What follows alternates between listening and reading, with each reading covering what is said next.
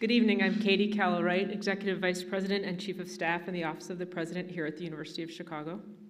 It's my distinct honor to welcome you to the David Rubenstein Forum at the University of Chicago. In addition to those of us convened in person, tonight's program is being broadcast via live stream from Friedman Hall, where we are sitting, which is one of many beautifully crafted spaces in the Rubenstein Forum, meant to inspire our thinking through architecture, shape and texture, nature, art, social interaction, and a sense of connection. The David Rubenstein Forum is an iconic structure on the University of Chicago campus. Its monumental form and invaluable purpose were first imagined by Robert J. Zimmer as a place to convene the power of ideas among scholars, dignitaries, and other leaders. It was conceived by the architectural firm of Diller, Scofidio, and Renfro, and Charles Renfro most vividly. It was realized by the generosity of forward-thinking donors. It was built by the skilled hands of excellent construction partners, subcontractors, planners, and designers in collaboration with the university. It is adorned by contemporary artworks from the collection of Kenneth C. Griffin and historical documents from the collection of David Rubenstein. And most satisfyingly, it is now used by the University of Chicago community to advance engagement and discourse on our campus and with our partners and guests from around the world. We had expected to celebrate the opening of this building last September when it was completed. While its life as a convening hub meant to serve the entire community was sidelined by the pandemic until this summer, the facility was integral in the educational experience of our students and faculty in law, divinity, and political science throughout last year, providing large, high-tech spaces for courses. Although it was not built as an instructional facility, the Rubenstein Forum met the unique challenges of the time, serving our students and our priorities beautifully. Today, we're proud of the resilience of our campus community. A full student body is returning to in-person classes, faculty will again teach courses in our classrooms, and the David Rubenstein Forum is hosting convenings for which it is intended, academic conferences, strategy and board meetings, symposia, and milestone events. For so many, the forum can be a respite, a catalyst, and an inspiring place to think and share, continuing to meet the challenges and the opportunity of the time. As you saw in the video presentation, this is a remarkable space, and we are deeply grateful to those who brought their vision and ideas to bear in its realization. And now we'll do what the forum was designed to do, convene the power of ideas. It's my honor to introduce today's speakers. Hanna Holborn Gray is distinguished as the 10th president of the University of Chicago, serving from 1978 to 1993, and credited with reinvigorating the university's doctoral programs and improving college admissions and student life. Recipient of the Presidential Medal of Freedom, Hanna is a member of the Renaissance Society of America, a fellow of the American Academy of Arts and Sciences, and a member of the American Philosophical Society and the National Academy of Education, among others. Don Michael Randel is renowned as one of the nation's leading musicologists. Among his many achievements as 12th president of the University of Chicago from 2000 to 2006, Don led efforts to strengthen the humanities and the arts on campus while advancing programs in physical and biomedical sciences and the university's relationship with the city and the South Side. Robert J. Zimmer served as 13th president of the University of Chicago, holding office from 2006 to 2021. His achievements in elevating the national conversation on freedom of expression and positioning the university for eminence in molecular engineering and applied sciences are well known. He currently serves as University Chancellor and was named the Edwin and Betty L. Bergman Distinguished Service Professor in the Department of Mathematics in July of 2021. Paul Alivisatos assumed the role of University President just 3 weeks ago on September 1st. Paul previously served as the Executive Vice Chancellor and Provost of the University of California, Berkeley, where he was the Samsung Distinguished Professor of Nanoscience and Nanotechnology, founding director of the Kavli Energy Nanoscience Institute, and served as the director of Lawrence Berkeley National Laboratory. Paul's inauguration as the 14th president of the University of Chicago will take place on October 29th, and our community is deeply enthusiastic about his presidency. David M. Rubenstein is co-founder and co-chairman of the Carlyle Group. A 1973 alumnus of the law school at the University of Chicago, David is a patriotic philanthropist and serves as the chairman of boards of the John F. Kennedy Center for the Performing Arts and the Council on Foreign Relations. He is a trustee of the National Gallery of Art, the University of Chicago, Memorial Sloan Kettering Cancer Center, Johns Hopkins Medicine, the Institute for Advanced Study, the National Constitution Center, the Brookings Institution, and the World Economic Forum. He also happens to be a most excellent interviewer and is host to the Bloomberg series, The David Rubenstein Show, Peer-to-Peer Conversations. Now, without further ado, I will turn it over to David to moderate this evening's panel discussion.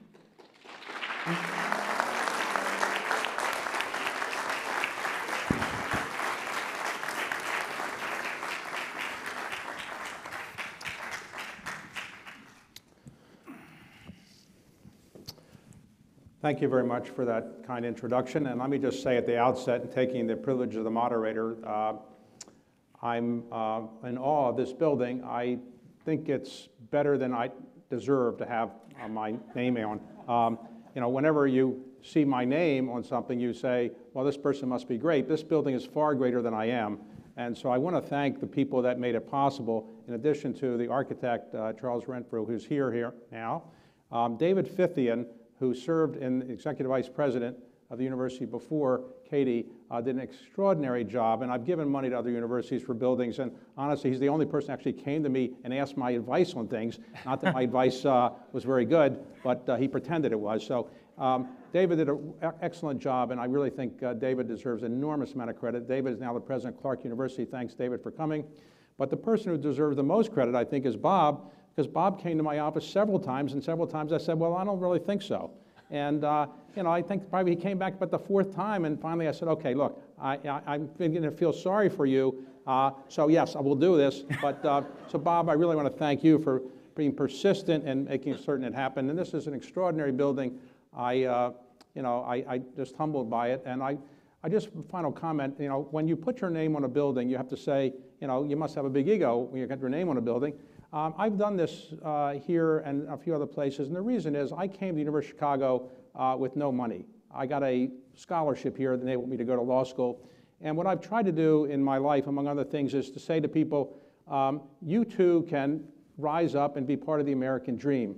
And so in my case, when I put my name on a building, I feel that I'm saying to other people, you too can rise up, and I'm trying to inspire other people, not trying to pat myself on the back, but say to other people, you too can come from modest circumstances, rise up, and maybe have your name on a building and, you know, make your parents proud. So that's why my name is on the building. I want to thank you all for being here, and I would say not since, you know, William Rainey Harper dined alone, to paraphrase President Kennedy, have we had such a talent in one place at the University of Chicago. So thank you all for being here. So, President Gray, let me ask you, what brought you to the University of Chicago? How did you first come here? I came here as a faculty wife. Okay. And what did you do as a faculty wife? As a faculty wife, I performed wifely duties. Okay. But you had a PhD already, or? I had a PhD, yes. Okay, but there weren't a lot of people of your gender who were serving as professors at the time at the university? There were relatively few professors who were female at the University of Chicago. A strange thing, in a way, since the university began as a coeducational institution and had women on its faculty in the first year already, and that was a very unusual thing. It also admitted women regularly to graduate school at a time when that was very unusual. But there were very few women on the faculty, no larger percentage when I came than there had been in the early years of the university. And there had not been any women trustees. I think the first women trustees were appointed in 1959. And I believe that all three of them, Kay Graham was the first, all three of them were widows of former trustees, so it was rather like the Senate in the old days. That was how they had their first women. So when you became the president of the university, what did your husband say? I mean, you know, did you thank him for bringing you as the faculty wife for a while, or what? Well, my husband was a professor who got tenure well before I did, and who regarded administrators, as professors do, with a certain skepticism. Okay, all right, okay. So, Don, you're minding your own business in Cornell. You were provost at Cornell. Why did you come to the university? What prompted you to come here? Why did you want to come here? Life is a pile of accidents. I don't care what you think.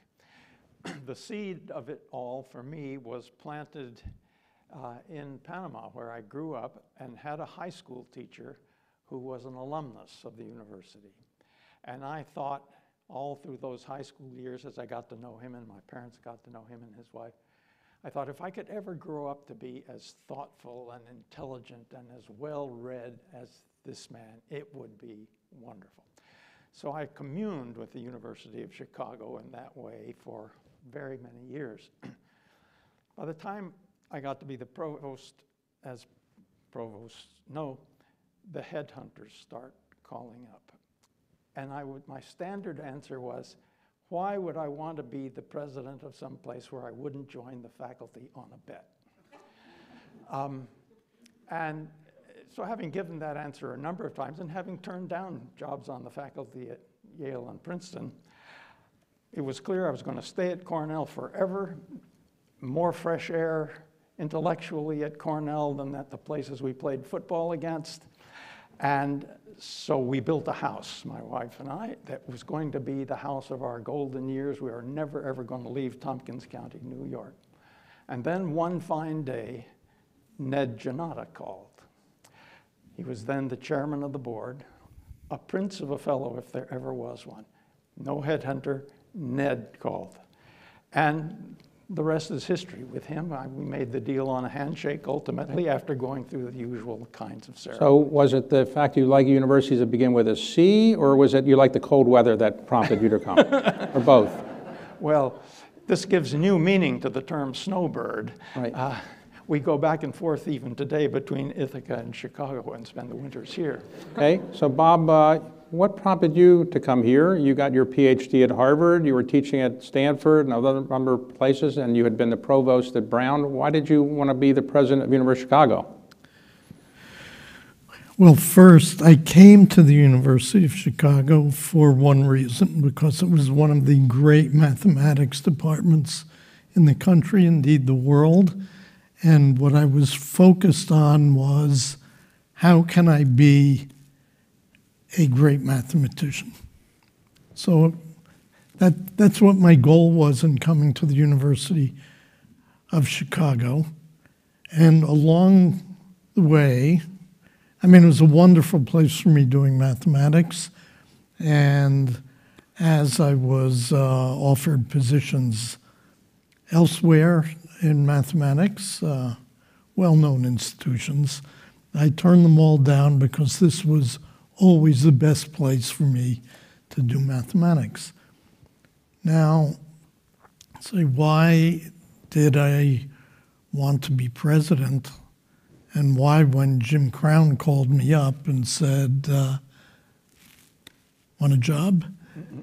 Why did I immediately say yes? Is because I had been a faculty member at the University of Chicago for a long time. I understood what that meant. I was then, and remain to this day, extremely proud to be a faculty member of the University of Chicago, because it is a place of such seriousness of purpose, such clarity of commitment to intellectual pursuit, both in research and in education. And it was always the place for me. And it was the right place. And Right. so Okay. here I am. So Paul, you came here earlier in your career than any of the others because you were an undergraduate at University of Chicago, and one of your math professors was Bob Zimmer. So was he a good math professor? He fulfilled the requirement of covering himself in chalk, and also of joy in his teaching. So he would come in very excited and would go through a proof, and then as he was completing it, he would turn with a big smile and say, "See," and he was very happy. So about it was whether we saw or not is a debatable topic, but but the But sentiment was there. was it that math teaching that prompted you to go into chemistry? Well, what prompted me to go into chemistry was actually just a particular event, one laboratory where there was a particular experiment that captured my imagination, where there was a wire was growing from atoms, and the faculty member who had invented that experiment was able to show us exactly the path that all the atoms had followed in order to grow that wire. Somehow that just stuck with me, and I said, wow, that's what I want to do. All right, so after you go ahead. I want to answer the question about the president thing. Is that what you're going to ask? I was going to say yes. All right. Ask it this way. Good. You're anticipating my questions. I but, am. So Well, there's a logic. you go to California, you go to Berkeley, you get your PhD there, you've lived there for 40 years, you're the provost. The weather is pretty good in California compared to some other places. What prompted you to want to come back after 40 years to the University of Chicago, where the weather is maybe not as good as California? What prompted you to want to do that? Yeah, I'm glad that you mentioned the weather, because I feel like it should be a clear demonstration of true love for me to be here. And indeed, it is true that as a young person here, what I was exposed to led to a whole life, a whole way of having a life of purpose that I was taught here. And so it's always been there as a strong feeling. And so when I was called by Joe Neubauer and offered the job, I mean, it was just such a special moment. There was no doubt in my mind that this is a place I would want to come back to, because of the experience of how people think and how they behave as a community has always stayed with me. It's a little bit like maybe, you know, there are lots of novels written on these kinds of an early love, which then returns very late in life.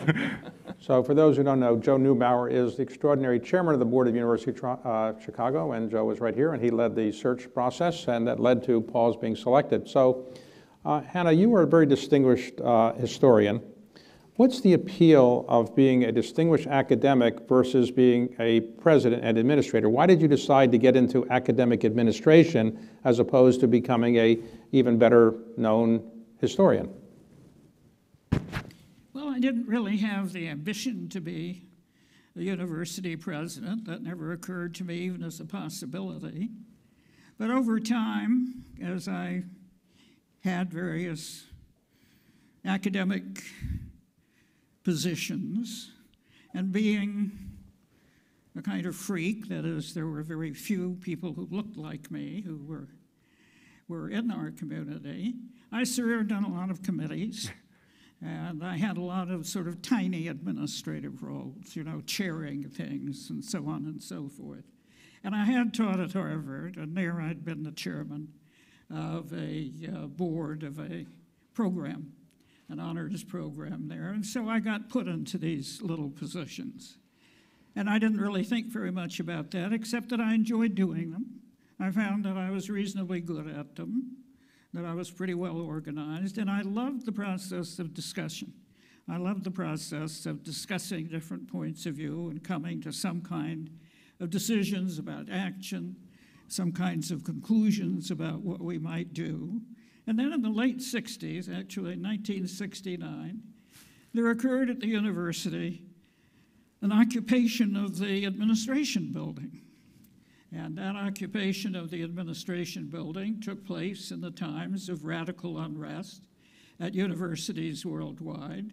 And at the University of Chicago, the students, like many students elsewhere, were making all kinds of demands on universities, that the universities become more relevant, that their studies become more relevant, that students have more power, that presidents and deans and provosts should go, and that elections should take place in universities in which presumably much better, smarter, thoughtful, compassionate people would take the leading roles, but nobody would have power. Power would be the power of everybody in the institution.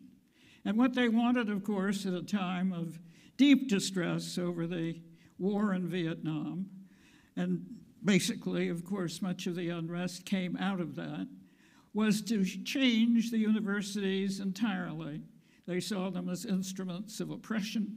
They saw them as instruments of, and indeed complicit in, the establishment which had led to wars of this kind, which had produced a society of a sort that required reformation and transformation. And in that desire to make the university an instrument of social purpose, so to speak, and at a time when universities were under attack, on the one hand for having students who were rebelling, and on the other hand by the students who were rebelling, I watched Edward Levy, who was a very great president of this university and a very great person in thinking about education, higher education, and thinking about academic freedom and its issues, and thinking about the quality of intellectual engagement that should characterize this university. I watched him conduct a kind of seminar on what universities were about and what universities were for, and watched him patiently, urgently, persistently argue for the special character of universities that were under attack, and made the point as to why he was not going to give in to an occupation of the administration building. And at that time, because there was an issue about a non-reappointment of a woman, and it was held that the university had discriminated against this candidate because she was a woman, Edward appointed a committee, and because the issue had to do with a woman, he made me the chairman of it, in order to look into the allegations that were current at that time in the student protest. And that gave me a further insight, partly because I watched closely the workings of the administration and how it was handling, and I thought it handled very well to the degree that it could, a very difficult crisis of that time. And secondly, I found that the whole process of talking to all kinds of different people in the university, we were given total freedom to explore whatever we needed to investigate whatever we might. I became more and more interested in how universities work and why it is that it is important for administrators to exist if those administrators understood that the administration of a university is not a form of power. Right. For a good administration, for a good president, it is a form of authority, moral authority above all, not an institution of power. And that the defense of universities at times of crisis like that, and the enhancement of intellectual freedom and intellectual potential for everybody who was a part of that community, was a kind of work of service that I found in many ways very attractive. And I would say finally, if I may, that I myself came from a family where my father had been fired from the University of Berlin as politically unreliable. That was a Nazi category at the time. And so I grew up in a community of academic refugees who found really safety in positions at American universities, many of them, who talked a lot about these issues, who talked a lot about what had happened in Europe, in Germany in particular, but then in Austria and much of Central Europe, about how universities had become seen as and used as political instruments, often for terrible purposes. And I heard them talk also about American universities and what they had found and appreciated in those institutions.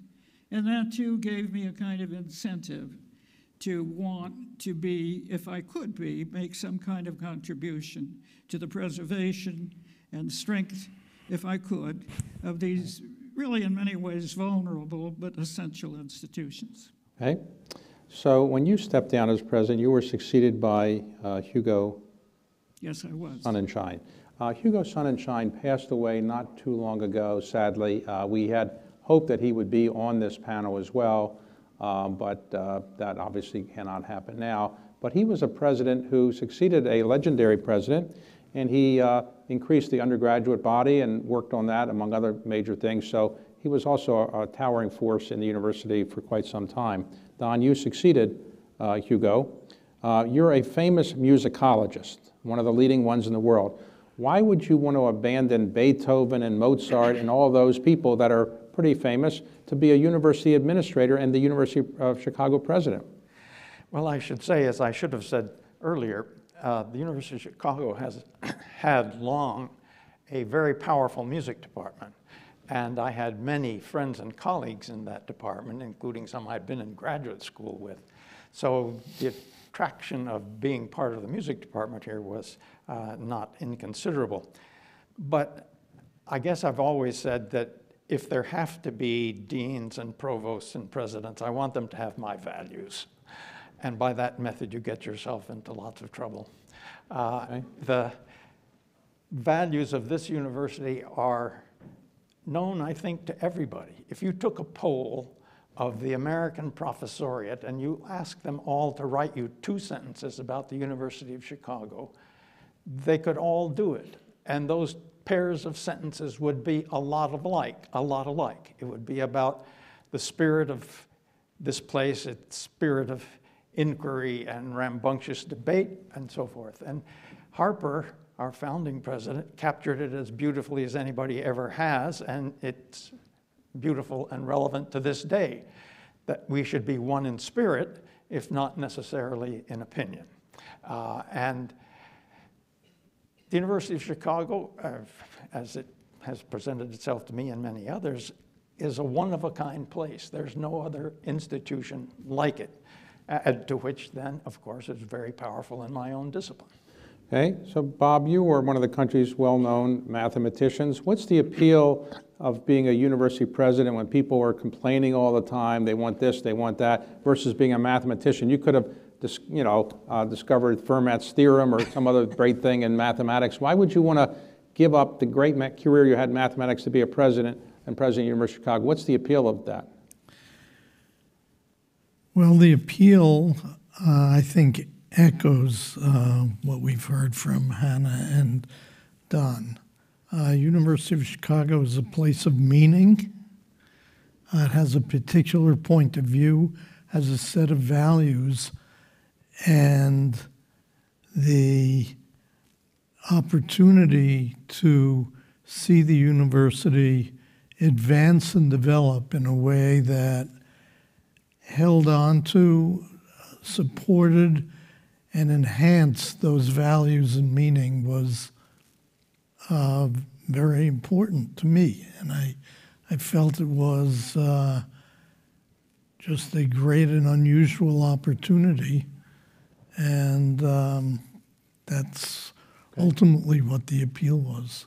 All right, so Paul, you are a world-class potential Nobel Prize-winning chemist. Why would you want to abandon the chemistry field, which is quite important to the country's future, to be an academic administrator? What would be the appeal of giving up the chemistry profession and all the great things, all the awards you've won there and all the things you could have done in the future to be an administrator, which is probably not going to win, there's no Nobel Prize for administrators, right? So in my particular journey, I have found as a scientist, and I'm still a practicing scientist, and I still will be a practicing scientist here as president, but I have found in my path as a scientist that one aspect of that journey is to find a sense of purpose in life. And the beauty of the science that I have explored means a lot to me. But what I learned at a certain point along the way was that that is not an individual journey, but it's part of a community. It's a community of people that study a certain topic, and I'm one member of that community. And there was a certain point in my career as a scientist where I was tasked with finding a way to help share the advances of nanoscience and nanotechnology with others from around the world. And so trying to understand how to do that sharing taught me that the act of scholarship and the act of being involved as a builder of communities were one and the same. And so I experience that every day as a continuing scholar and scientist and as a builder of my community. And so I'm fortunate that as a builder of communities, I've been offered this opportunity to be at the leadership level of it. So, But the two roles just reinforce each other every day. They're not in, what I worry about sometimes is that they're thought of as in opposition to each other, and that might discourage some amazing people from being involved in roles like that. so I assume if we went back and look at your chemistry grades at the University of Chicago, they would be pretty good, right? Pretty mixed. Pretty much. I thought they'd be No. perfect. Oh, no, so, no, yeah. I was on the path to leaving chemistry a few points along the way. There were some discouraging moments in terms of my grades. Well, it worked out okay. It worked out in the end. It worked out, yeah, okay. So, yeah. all right, so Hanna, let me ask you, in your presidency, what are you most proud of having achieved during your presidency, and what was the toughest single decision you had to make as president? Well, I think what I would hope, well, I think what I was proudest of was that when I came to the presidency, there had been a kind of lull in the life of the university because there had been the period of unrest that I described, and after that, everybody was exhausted, and also there were a lot of political divisions within the university that came out of those events and came out of the period of punishment of students that followed, which some people were very unhappy about, and others thought was just the right thing to have done. And also then Edward left very suddenly for Washington to be a great Attorney General of the United States. And so there was a vacuum of leadership, and people felt that that had happened so suddenly. And somehow there was an absence of a kind of generation. That is, there were wonderful senior faculty who stepped up and did, as wonderful citizens of the university as well as great scholars, they were both. They took responsibility for seeing that things get done, and then the then provost was basically an acting president, and there was a year in which there was a presidential search that didn't pan out, and then that was postponed, and the somewhat temporary president, and also very fine senior person at the university, agreed that he would carry on for another couple of years. And so when I came, there had been a kind of lull. That is, there had been a kind of holding operation for a few years. And there were still the lingering effects of all of that and of the difficult time. There was no development function, properly speaking, left. There was no alumni function, properly speaking, left. We didn't even have a budget office. And of course, we had no money, so I don't know what the budget was. But in any case, it was like that. And the endowment was pitiful, really pitiful. And it was a time of stagflation. The markets were doing very badly. Inflation was very high. The energy crisis had its huge effects on universities as well as other institutions, of course. And yet what I found was that the university still had the most important endowment that it could, and that was the sense of loyalty to a vision of what a university could be and what the University of Chicago at its best actually was. And that had to do with a life of the mind. Unlike other institutions, the university was not talking about producing leaders all the time, as though, you know, your success was that you had X numbers of senators and X numbers of CEOs of corporations. On the contrary, the notion was that, you know, people might be leaders in different kinds of ways, but that our purpose had to do with teaching people to think, and teaching people to think in ways that could be difficult or might be painful, and teaching people to think in an atmosphere of the greatest possible freedom for the best possible people to do their best possible work. In the sense that the university was the university, that it was unlike others, that it had a special character, that was worth cultivating and preserving. That was the endowment that was still here. And that was what you could build on. And to remind people of that, to bring a new generation into the positions of leadership in the university, those were the things that most needed doing, and those are the things that I hope I had some impact on. So I worked in the Carter White House that produced that high inflation when you were doing this, so I'm sorry that the inflation was a problem, but you had been the acting president at Yale for a while. Yes, I was acting president for So University of Chicago compared to Yale, there's no comparison, right? Well, for me, Chicago is the university. Okay. Yale is a fine university, but Chicago is the place that suits me. So Don, what are you most proud of having achieved during your tenure, and what was the toughest decision you had to make? Well, when I first arrived, I thought to myself, you know, this place just needs to calm down and cheer up a little bit.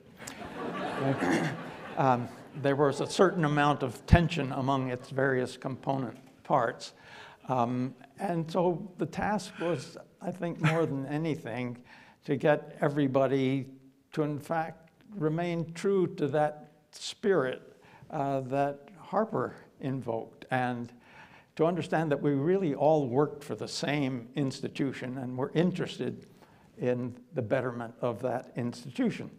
So relatively quickly, actually, it turned out I was able to recruit a number of people to leading positions and to assemble a group of people who really wanted to work with one another, trusted one another, and were true to that spirit. Now, this all sounds possibly bland to you.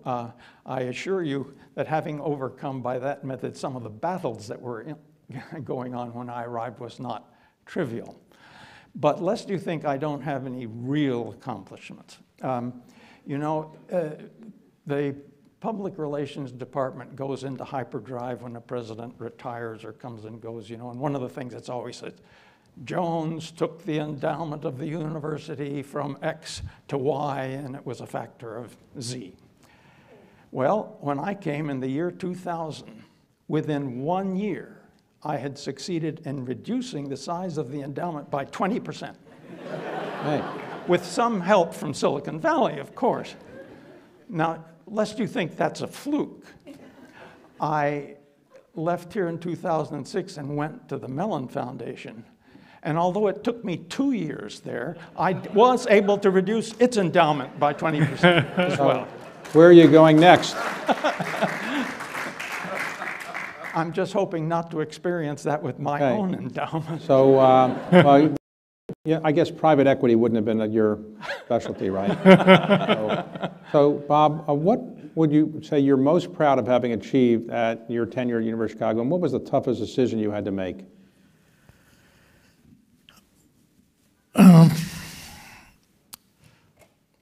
Well, I would say that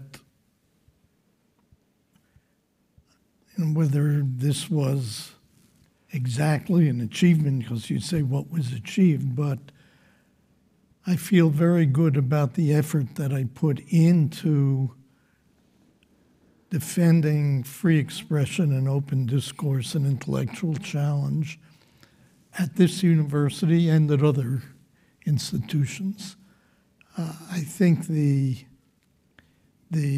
drift that you see in the academy and that you see in cultural institutions and you see much more widely toward certain groups feeling that they should have the ability to arrogate to themselves decisions about who should speak and what people should hear is a very dangerous one for the academy, that it's totally contrary to what a university should be, and that we needed to take a strong position about that, both for ourselves and for the academy. in general, which of course we did. Then if I may just go a little bit further before telling you what was hard, I would say there were also, every institution tells itself stories. Some of them are true and some aren't. And it's important to know which ones are true and which ones aren't. And there were two areas where I was happy to see a set of people who were willing to challenge very old assumptions. One was that we don't need to not do engineering, and not only don't need to do it, but of course we don't want to do it.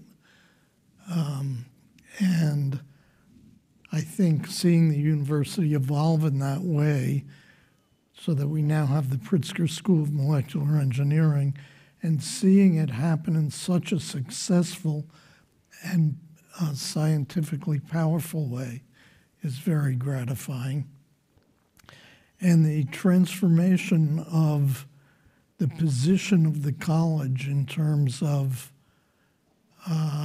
both our attractiveness to students, what we can do for students and what we do for students, and the financial aid support that we're able to offer them, and thereby ensure that people can come to the University of Chicago independent of their family's financial situation. So these are all things that I feel very good about. Okay.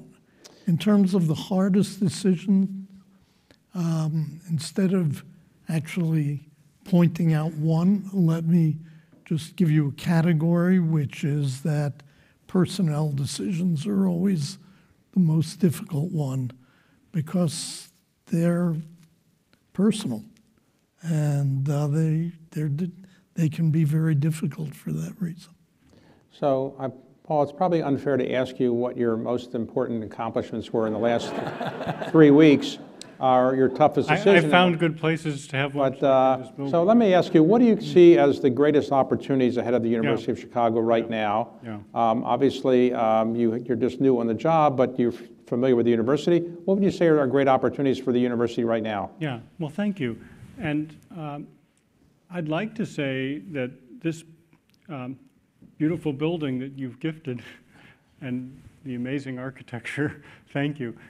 In some ways, to me, it symbolizes the potential of what the university can be thinking about in the next period of time.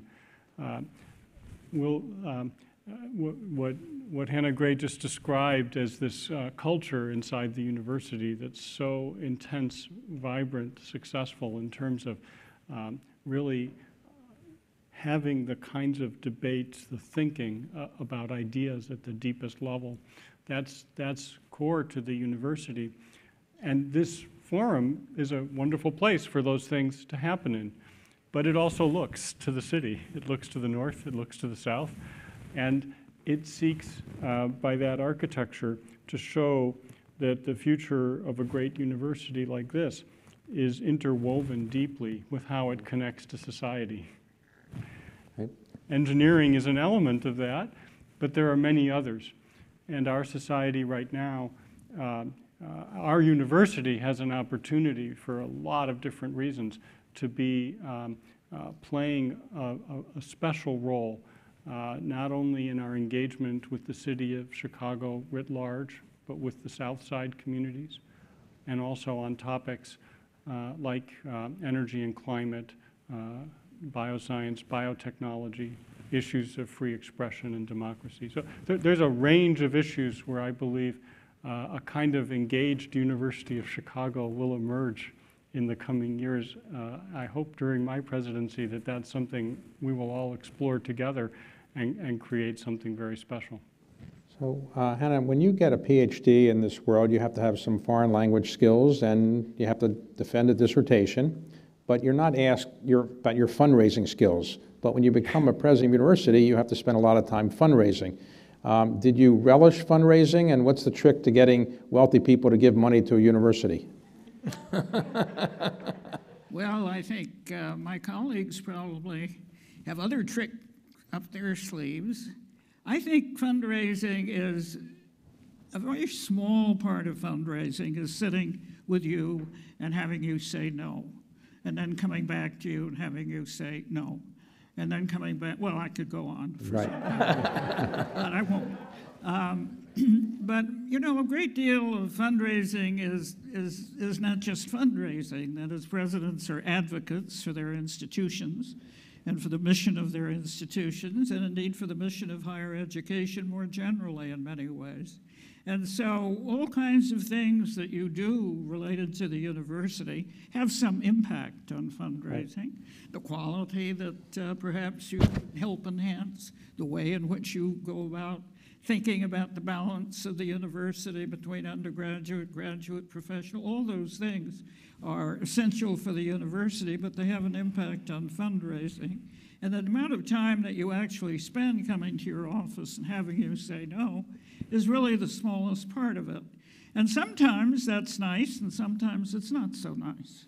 Sometimes you have to sort of get ready for it, and at other times you think, gosh, you know, David's such a nice guy. It'll be wonderful to see him. So did somebody ever say no to you and then they ask you for a favor on something? Yes. What do you say then? No. Right. So, okay. So, Don, before we get into the University of Chicago, I want to ask you, you're one of the leading musicologists in the world. Who was the greatest music genius who ever lived? Was it Beethoven, Mozart, Paul McCartney? Who was the greatest in your view? Well, if I'm obliged to name one name from among the many people whose music I love a lot, I guess I would have to say that Mozart was as clever as any person was likely to be. But then, you know, I think Bill Evans was a sensational pianist and a miserable human being. But Okay, all right. So, did you enjoy fundraising? Well, the short answer to that is yes, because it seems to me that fundraising, first and foremost, is getting to know people and coming to trust them and have them trust you, and in fact become friends. I don't know, I never got any money from anybody that I didn't really think of as basically a friend. If you're in sales and you have the world's best product, it's not a terrible thing to do, to be out there selling it. So, Bob, you've said I've never failed to ask you this question, so I'm going to ask you again. When your mother is 102 years old, does your mother still give you advice about what to do? Does she tell you to straighten your tie? Or how does it work when you have a 102-year-old mother and you're already a distinguished university president? No, but she does ask me, have I talked to my brother lately? All right, so you've raised a lot of money for the university. Was fundraising a chore, or you kind of got used to it and you could deal with it? I would say more than that. I actually enjoy fundraising a great deal. And the way I describe it is that, you know, sometimes people who haven't really done it, but they look at you and you say, okay, so fundraising is like begging, except you're all dressed up. Right. And I think that's not the case at all. Okay. Which is you're only talking to somebody, and somebody's only talking to you because they recognize that they have more resources than they need for themselves and their family, and they want to find some way of adding to the meaning of their life. Right. And you've got a lot of stuff which can help create meaning because you're doing things important. So when you're connecting to somebody, you are with them in helping them in a search for meaning, and how is it that they're going to, can they find some expression of meaning in a connection with the university? Now, when that happens, it's a very emotional thing because finding meaning in your life or enhancing meaning of your life is not a small thing. And so you actually get to connect with people in a way that does something important for them, and you've been a Right. participant in that, and you've simultaneously done something important and meaningful for the university. So I actually think it's a great thing, and I enjoy it for that reason, those reasons. Now, as the provost at Berkeley, did you have to ask people for money, or the state money? The did. state just pours money, it gives lots of money to you. Oh, yeah, the state just doesn't give up pouring money into the public university. No, I was heavily involved, and I can echo a little bit what Bob says, and maybe say it in just a slightly different way, which is it becomes an act of co-creation of that individual who's giving with the president or provost on occasion, as well as with the community of the university. And increasingly what we see in philanthropy is a wonderful trend, I think, where that co-creation has become deeper and more creative as a result. And so it's fun. So, Paul, when it was announced that you were the new president of the University of Chicago, did you hear from old girlfriends? Did you hear from your classmates at the University of Chicago? They said they always knew you were going to be successful. What was the reaction you got from old friends? Oh my golly. I got lots of messages on that day, and actually they were ones that mostly said, yeah, I could see that happening to you. So they were kind of along that category, but they were wonderful and very warm messages. It was a wonderful day. Right. So we just wrap up before we take some questions from the audience. Let's find a quick question. If you could ask William Rainey Harper any question, what would you have ever asked him? I think I would have asked him, well, he couldn't have read the book, unfortunately. But since you're talking about impossibilities, there was a novel written called The Chimes about the University of Chicago, very thinly disguised, really undisguised. And that has a picture of William Rainey Harper that's totally different from the mythological William Rainey Harper that we all know, the great founder and the great visionary. In this, he's a kind of salesman, a kind of rather coarse and ambitious man who fits what this author described as the barbaric culture of Chicago, the city, and was trying to make the university into something like the city, a place of materialism and corrupt ambitions and all the rest of it. And I would have asked Mr. Harper, what did he think of that characterization? Okay. So what would you ask William Rainey Harper? Well, I suppose I'd ask him about fundraising and how did you get Mr. Rockefeller to do it? Oh, I have All a right. story about that. All right. What would you ask William Rainey Harper? I'd ask him how the university today compares to the university he imagined and envisioned in 1890 or thereabouts. All right. And what would you ask William Rainey Harper? Well, that's where I was going to go. How did he think it all turned out? And what would he, if he had the chance to look at it today, would he see it the same way?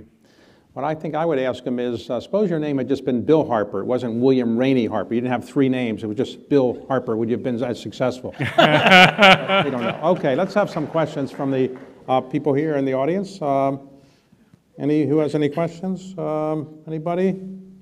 Somebody? Nobody? All right, well, if there's no questions from here, I have more questions. Okay? David, I went to his hometown, and there he was known as Billy Harper. Really? Okay, he was. And there is a story about his fundraising, which perhaps you don't know.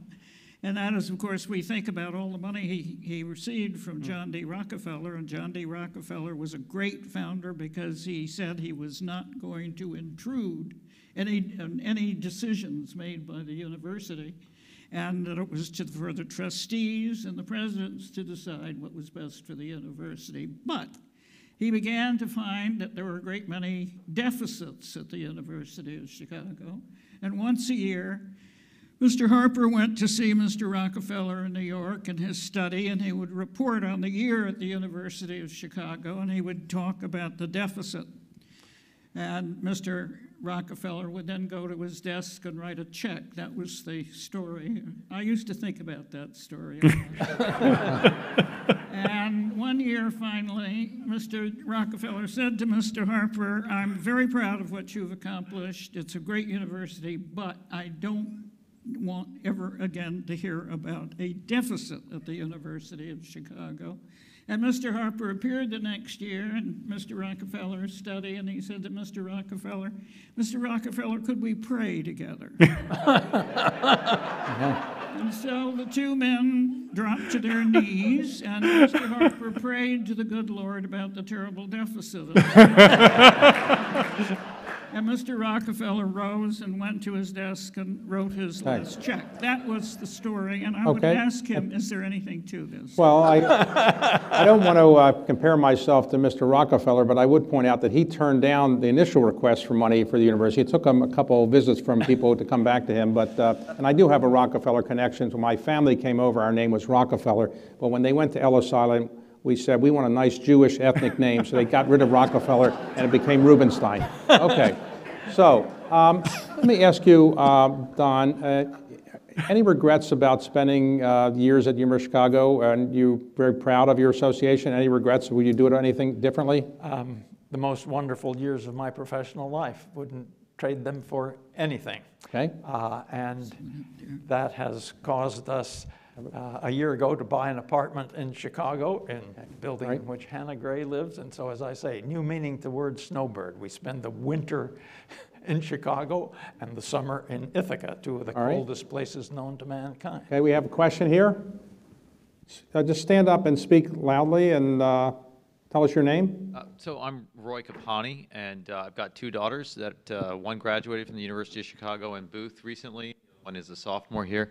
I'd love to hear the role that the college played, throughout your individual tenures. I know that it's grown quite a bit here recently, but we know about the wonderful graduate programs here. I know the college has been evolving, but I'd love to kind of hear the role that the college was playing and the undergraduates played during your individual presidencies. Right. Who wants to take that question? I couldn't hear it. The question is, what was the role the college played in the university when you were the president of it? What role? How did it affect the whole university, and how did you deal with the college overall? Well, when I came back to the university, because I had been here teaching for quite a while before I went away and did some other things and then came back, it had always been my sense that the college was too small in relation to the university as a whole. Too small in the sense that students didn't feel as they should feel, undergraduate students, at the center of the place, or at least equal with everybody else in the place. And too often I think students felt that the research and graduate and professional programs of the university somehow dominated and that their lives, of course they were always very self-pitying and very proud at the same time of the hardships that they endured. So that when I came back to the university and gave a party for undergraduates, at the end a girl came up to me, she said, "Thank you very much, that was a very nice party." And then she said, "I hope you're not going to try to make this a fun school." Well, I tried to make it a little bit more of a fun school, but I had to be very careful on all of that because there was a lot of sentiment against it, just as there was a lot of sentiment for it. I did put into place a process of reflection on what the size of the college ought to be, what the different components of the university should be by size, and how they should balance one another. And we came to the conclusion, it was a long process, and of course it involved the faculty as a whole also. It involved the notion that, broadly speaking, without this being a prescription for any one time, we should be aiming at a third. And that meant increasing the size of the college, where we obviously had not just excess capacity, but a just first-rate undergraduate program, differentiated from every other institution in the country, really, that ought to attract more students. And so while the college in the time since I was president has grown a great deal more, we grew from about 2,500, that was the size of the college when I came, to about 3,600, with huge arguments about whether every good quality of the institution was being ruined, abandoned, forgotten, and destroyed permanently. So these arguments about size are arguments about mission, they're arguments about the nature of the community and so on and so forth. But it was my thought that the college should play its central role, that there should be more student activity, there should be more attention given to the quality of life.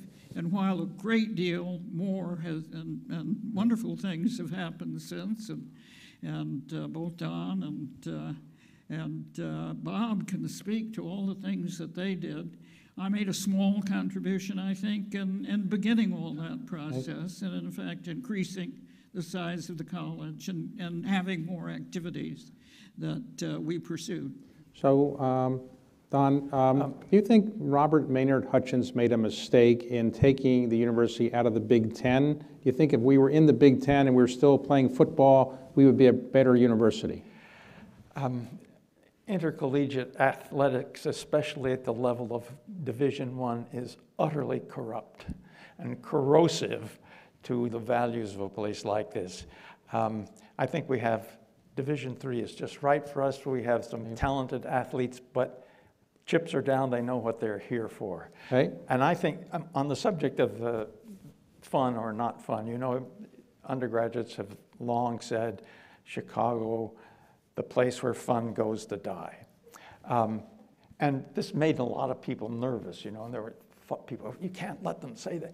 The fact is they had so much fun saying that you shouldn't take it away from them. Okay, all right. And the thing about the size of the college in relation to the rest of the place, it's not a question of which number is which, but that you should try to preserve the spirit that derived from a strong presence of research and graduate programs. Namely, every undergraduate who came here could not fail to notice that what this place was about was having original ideas. And if the undergraduate body gets to where it thinks it's the center of the universe, and that graduate students are a bunch of creepy people that hide out in the laboratory or the library, I think something would be lost. All right, Hanna? Can I say just one thing? Sure. I know I'm talking too much, but the last All-American football player at the University of Chicago told me that he had been told by Robert Maynard Hutchins that if he had not eliminated football, the Humane Society would have had to be called in for that purpose. Final question. Paul, two final questions for you, Paul. One, in this connection, Coach K is the basketball coach at Duke. He's retiring this year. Are you in favor of bringing him back to coach the University Chicago basketball team? We have Coach McCabe in the Midway Classic. Okay. How could we And possibly? last question is, let's suppose somebody's watching this and they have a child about to apply to Harvard, Yale, Berkeley, and University of Chicago. Why should they come to University of Chicago? Because they'll learn how to think. Okay, and the And parents want that. that will serve them in their life, and no matter what else they do. And I just think that is such a gift to somebody. And I don't think those other universities, wonderful though they are, will have that same effect on them. So the four individuals here have given an enormous amount of their professional life to the university, and I think the university is obviously much better for their having done so. So why don't we all give them a round of applause for what they've done? Okay?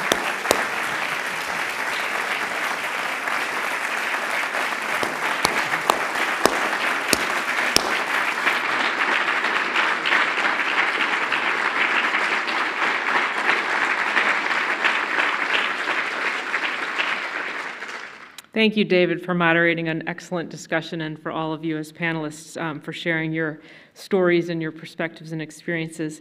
So our formal program has concluded. I do welcome all of you those of you who are in the room with us, to join us just outside the door for a small reception. And those of you who are joining us via live stream, we hope to see you here at the Rubenstein Forum in the near future. Thank you all very much.